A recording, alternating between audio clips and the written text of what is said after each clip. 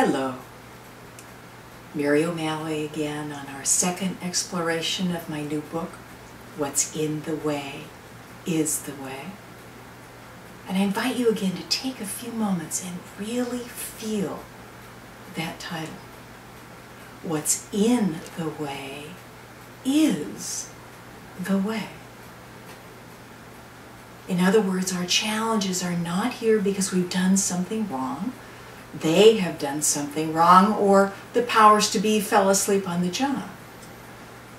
In our challenges are the very doorways back into the meadow that we explored in the last video. To be open to life, to feel this title, it invites you to be curious rather than controlling, and compassionate rather than judgmental. And yet this is not how most of us live.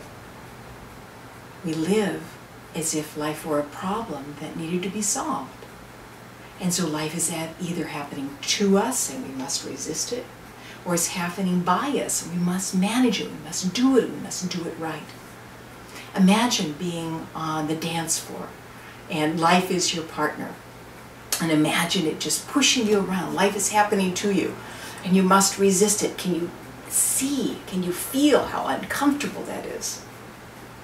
And then imagine life is something that's happening by you. You must control it, you must do it right, and you push life around.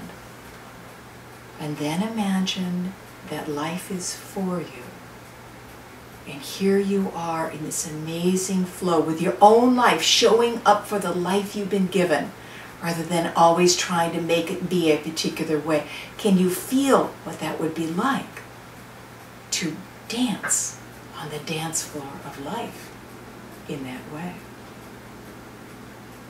What would it look like if we were open to life again?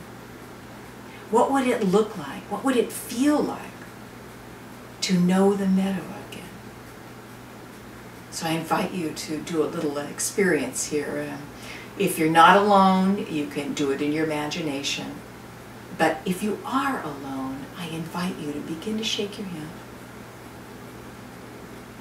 And then really get going on this, and then allow it to move up your arm and move your body and go all the way over your body. And now be ridiculous, be silly, be funny, just like you were when you were young. Really shake, rattle, and roll. Now stop. Close your eyes and feel. Can you feel those tingles? Can you feel that aliveness? Can you feel how good that feels? That it's what it is like to be open to the great flow of life again.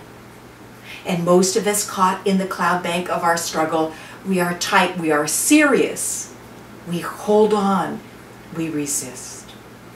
So this whole book is about how to come back to the meadow of life, how to know that joy, that aliveness that is our birthright. And we do it not by trying to get back to the meadow, but we do it by getting to know our cloud bank of struggle, that tightness, that problem factory that we live in most all the time.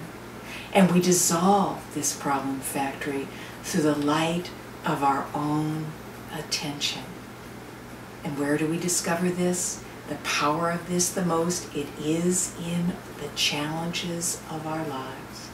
What's in the way is the way.